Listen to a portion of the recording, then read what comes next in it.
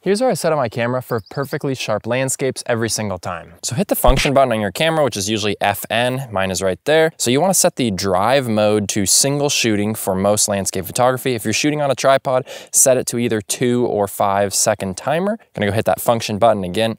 Then you're gonna go to focus mode. You wanna use autofocus single shot for almost any landscape photography. If you're shooting something that's moving, like a bird or a person or anything like that, use continuous autofocus, or you can of course use manual focus as well. Then you're gonna go into the focus area here. I like to use the flexible spot large. That gives me this little red box, which is my focus point. I can move that around with the joystick, or I can just tap on the screen in order to adjust what I want the camera to decide where the focus is going to be placed. Hopefully that helps you guys to get great landscapes.